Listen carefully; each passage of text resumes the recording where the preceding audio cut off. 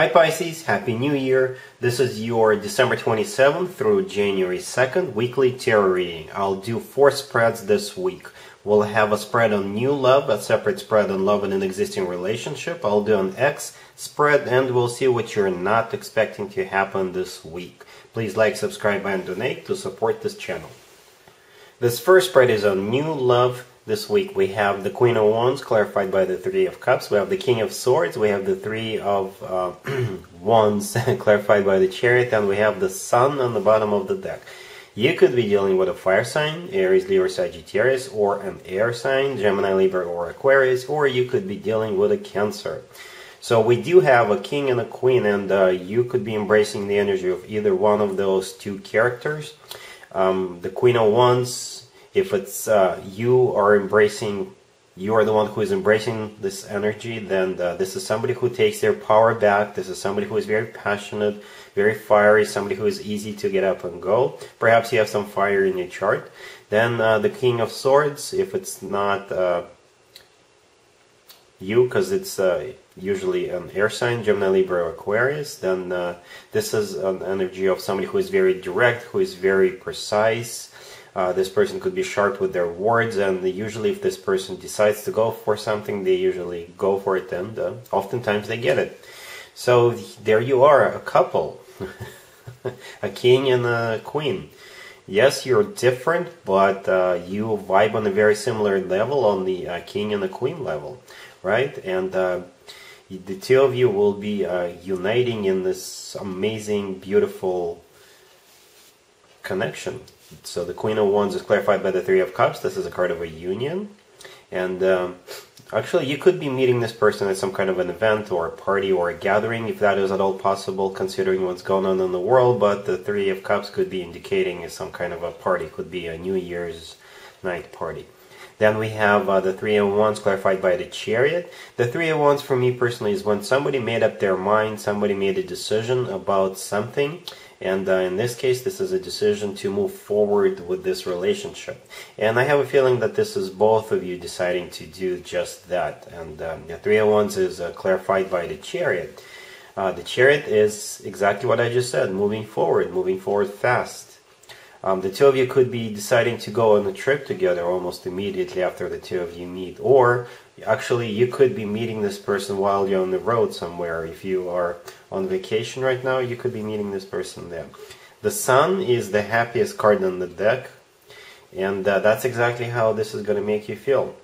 As a side note, for a very small portion of you, this relationship could start off as a third-party situation, because the Three of Cups could often represent a third-party situation, but then the decision will be made for the two of you to get together and leave your existing partners, right? So the two of you could be getting together. But this is just for a small portion of you. For most of you, this is just the two of you are meeting at the right place at the right time, and you're making a decision to move forward, and both of you are going to be really happy with the Sun card. Alright, so that's what I got for you so far. Pisces, if you are already married or if you are in a relationship, this spread is for you. We have the Three of Cups, we have the Fool, we have the Chariot, and we have the Six of Pentacles on the bottom of the deck. You could be dealing with a Cancer. You could be going to a party, or you could be going on a trip. And you're not going to care about what's going on in the world. You're taking a leap of faith. If you can interpret this spread in any other way, please do so on the bottom in the description box below. Right? So the Three of Cups, this is a card of a party or some kind of a gathering or an event or a celebration. The Fool is taking a leap of faith, and the Chariot is actually going or traveling someplace. Right? And the Six of Pentacles, it could be you spending money on that trip or on that party, or at some point you will be contemplating, should you go, should you stay, should you take precautions or do whatever you need to do, and eventually you will decide to just take a leap of faith and go. Alright, so that's your life, up to you. I'm not judging you. If that's what you want to do, just as long as you stay safe, Pisces. Alright, so that's pretty much it right here. Let's see if anybody comes back from the past for you, Pisces, this week. Keep in mind, it could be somebody from a couple of months ago, a year ago, or a couple of years ago. We have the High Priestess, we have the Queen of Pentacles, clarified by the Seven of Swords and the Ace of Swords. We have the Hangman, clarified by the Three of Swords, and we have Judgment on the bottom of the deck. You could be dealing with an Earth sign, Taurus, Virgo, or Capricorn. So most likely you are dealing with that Queen of Pentacles right there. It could be an Earth sign, Taurus, Virgo, or Capricorn, male or female, absolutely doesn't matter.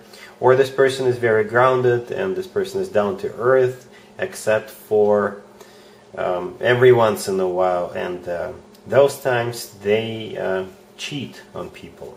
Okay? The Queen of Pentacles is clarified by the Seven of Swords and the Ace of Swords. The Seven of Swords is a card of a cheater. This is a card of a deception. This is a card of somebody who sneaks around. Or this person is just in general up to no good. And we have Judgment on the bottom of the deck. This is a card of somebody coming back from the past. And Pisces, consider yourself warned. Do not get back together with this person. They will break your heart again. They are definitely up to no good. We have the High Priestess, the first card that came out. The High Priestess in this case is all about something they're hiding from you. They do have an ulterior motive. I think they just need you, or they just want to use you. And they will break your heart, because we have the Three of Swords right there next to the deck. The Three of Swords is a card of a devastation. This is a card of a betrayal. This is a card of a breakup or a broken heart. So consider yourself warned, Pisces. Do not get back together with this person. Alright? Cool. Let's see what you're not expecting to happen, Pisces, this week. We have the Lovers, clarified by the Chariot and the Knight of Cups. We have the Two of Swords. We have Temperance, clarified by the Four of Cups. And we have the Eight of Wands on the bottom of the deck. You could be dealing with a water sign, Cancer, Scorpio, or Pisces, or a Gemini, or a Sagittarius. So this spread can be interpreted so many different ways, especially after I clarified it. The main card I think here is the Two of Swords right there in the middle, which I did not clarify. The Two of Swords is some kind of a crossroad or a choice you'll have to make. And here's where it varies in different ways, in different scenarios. So scenario number one, if you're deciding between a Gemini or a Sagittarius, then the Gemini is going to win. Sagittarius is going to get rejected. If you are deciding whether or not to reconcile with one particular person, if you're just dealing with one of them, potentially an ex, they could be coming back from the past and asking to bury the hatchet with you. Unfortunately for them, they're getting rejected. You could be also deciding whether or not to go on some kind of a trip or not. And or you could be deciding between multiple destinations, and one of the destinations is going to get rejected, but another destination will get your vote, and you'll be going to that particular destination. There's other ways to interpret this spread, but I think I'm going to stop there. You can always leave me a comment. Let me know how the spread plays out for you, but there's definitely going to be some kind of a choice for you this week, Pisces. Alright, so that's what I got for you for this week. Hopefully it resonates, and other than that, have a great week and an amazing Happy New Year. And there you have it. This was your tarot reading for this time period. I hope it resonated with you and helps you live a better life one way or the other. Thank you for watching, sharing, and subscribing.